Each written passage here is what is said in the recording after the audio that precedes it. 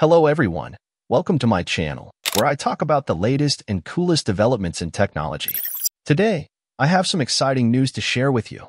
Google has just announced a groundbreaking AI model that can create video games from text, images, or even real-world photos. Yes, you heard that right. This AI can turn your sketches or snapshots into playable 2D worlds. How amazing is that? This AI model is called GENIE, which stands for Generative Interactive Environment. It is a project by Google DeepMind, the same company that created AlphaGo, the AI that beat the world champion of Go, and AlphaFold, the AI that solved a 50-year-old challenge in biology. GENIE is the result of a collaboration between Google DeepMind and the University of British Columbia, and it was recently presented at the International Conference on Learning Representations, one of the most prestigious AI conferences in the world.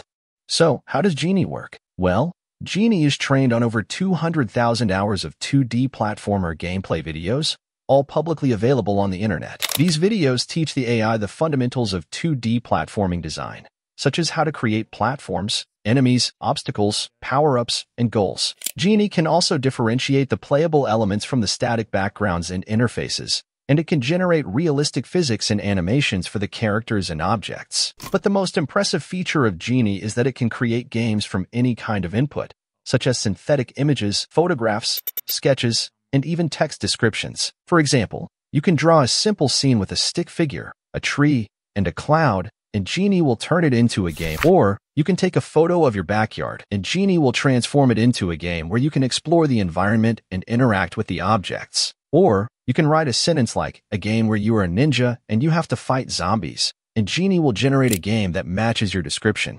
Of course, these games are not perfect, and they are not meant to compete with the professional games made by human developers. They are more like prototypes or proofs of concept, and they have some limitations and glitches. For example, the graphics are blurry and pixelated, the motion is choppy and erratic, and there is not much variety or challenge in the gameplay. But remember, this is the first time we are seeing GENIE, and it is still a work in progress. As the model trains and improves, its output will undoubtedly get better and more refined. So why is GENIE important, and what are the implications of this technology? Well, GENIE is a remarkable example of generative AI, which is a branch of AI that focuses on creating new content from existing data. Generative AI has already shown amazing results in other domains, such as text, images, and video. For instance, you may have heard of GPT, the AI that can write anything from essays to code, or DALL-E, the AI that can create images from text prompts, or Sora, the AI that can generate video from text or images. GENIE is the first AI that can create interactive content, such as video games, from any kind of input. This opens up new possibilities for creativity and entertainment, as well as education and research. For example, imagine if you could use GENIE to create your own custom games, based on your preferences and interests. You could draw your own characters and worlds, or use photos of your favorite places or people, or write your own stories and scenarios, and GENIE would turn them into games that you can play and share with others. You could also use GENIE to learn about game design, or to test different ideas and concepts, or to generate new content for existing games.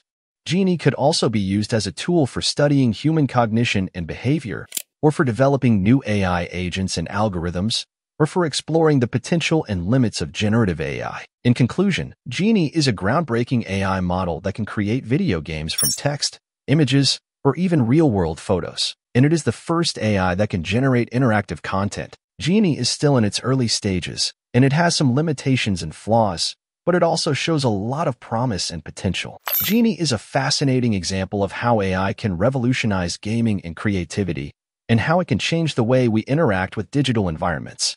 I hope you enjoyed it and learned something new.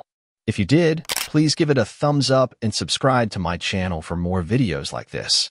And don't forget to leave a comment below and let me know what you think of GENIE and what kind of games you would like to create with it. I would love to hear your thoughts and opinions. Until next time, stay curious and keep exploring. Thank you for watching this video.